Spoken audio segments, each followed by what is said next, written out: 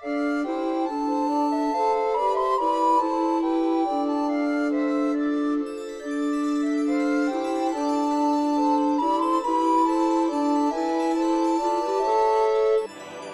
guys, and welcome to Break Frontier Europe Units Analysis. Since Magress dungeon is our last Thursday, it is a good opportunity for me to show you guys how tough and bulky this unholy knight can be. First, let's start with his attack animation. A melee attack with a quite slow start, but at least the 4 hits are quite fast, with no delay, so it's still quite easy to spot all the hits. Too bad his hit count is only 4, which is really bad, especially for 6 stars.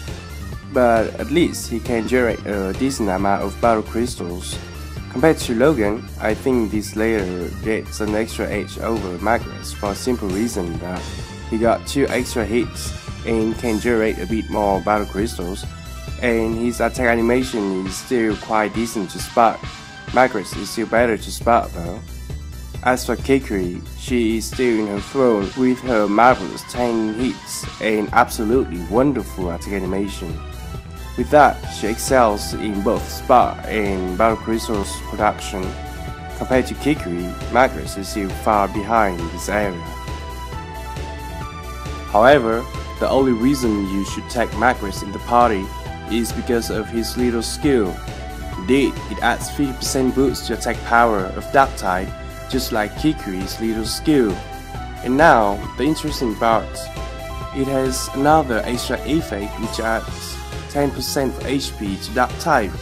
Now, you might think that 10% of HP might not be a lot, but if you bring 2 Magress as leader, then the whole team get 20% more HP, and combine this with Medulla Gem, that boosts the team's survivability by quite a lot.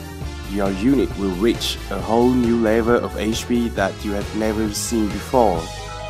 Indeed, my Kikri's Anima, who has 5,870 base HP, is now more than 8k HP, and my Magress Anima's HP is even more ridiculous, with 9.3k HP. With his naturally high HP and defense, this little skill makes this unholy knight even tougher and bulkier than ever. This is the best little skill for a mono dark team. So, if you are playing one, having Magress 6 star as leader is a must. Now, let's take a look at his Brave Burst. First, let's check its attack animation. 8 hits, very fast and condensed attack which hits all enemies, a good hit count with a good attack animation, easy enough to spot. At level 10, it adds 190% of base attack, a strong Brave Burst, really useful in arena and mob cleaning, and it costs 28 battle crystal, which is a bit less than other AoE Brave Burst. However, this Brave Burst is still not as good as Kikri's, which has 2 more hits and the extra curse effect, which is super useful in arena and can be quite helpful in PvE sometimes. Logan's Brave Burst, on the other hand, is not comparable, since it is for a different purpose. In general, Magress' Brave Burst is more useful, but against single boss, Logan's Brave Burst is undoubtedly the best there is, with massive damage and low battle crystal cost and the unique drain ability. Next, let's take a look at the Super Brave Burst, a new skill that can be unlocked once your unit evolves into 6 stars. So, to awaken the Super Brave Burst, you will have to level up your unit's Brave Burst to level 10. Once it reaches level 10, you will automatically get the Super Brave Burst, just like what you can see in this video. It's a process that takes a lot of time and effort, but it's worth it, trust me. As for Magress Super Brave Burst, the animation has less visual effect than the Brave Burst animation, which is weird. I wonder if it's a bug. But anyway, the rest still works fine.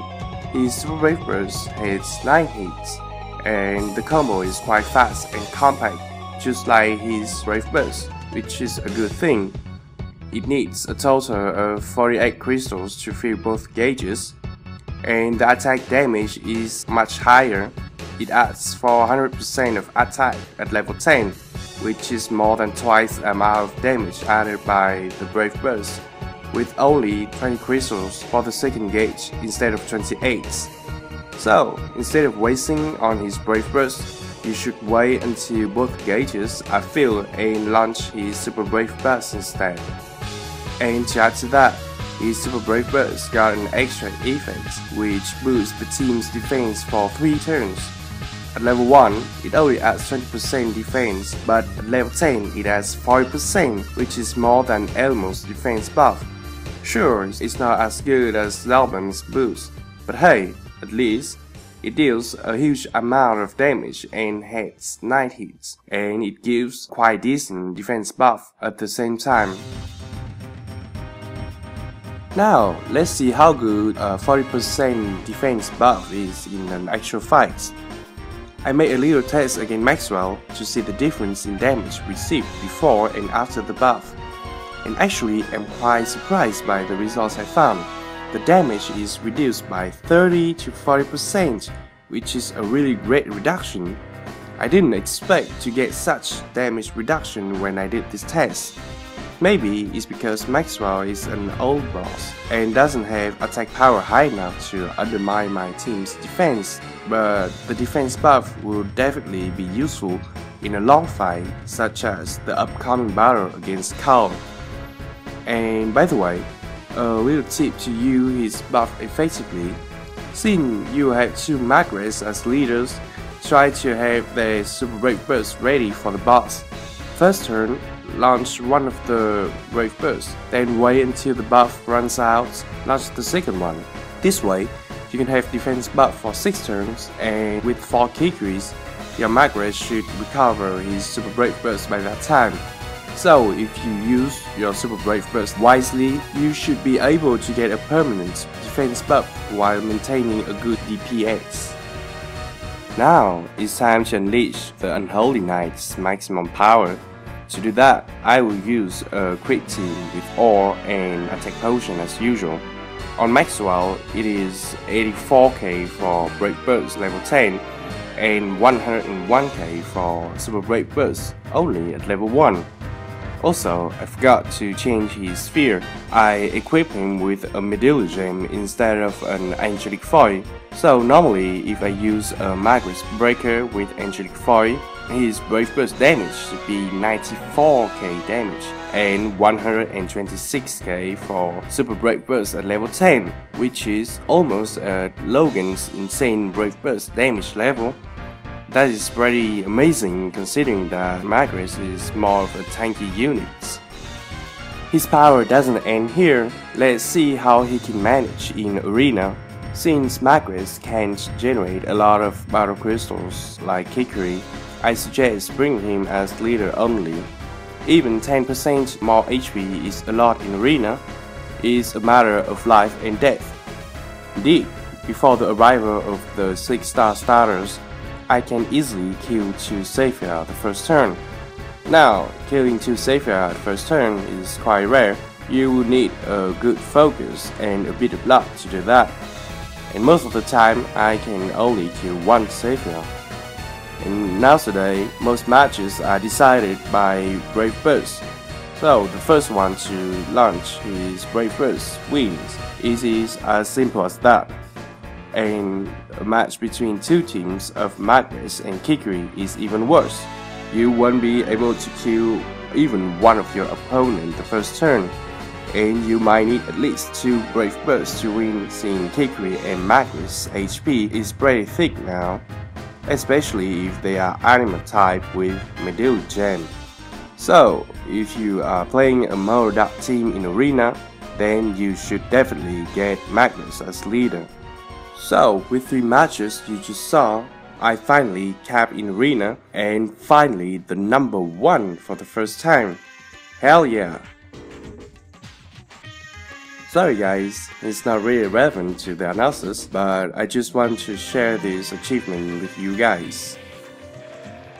Anyway, let's go back to the analysis with his stats and type preference.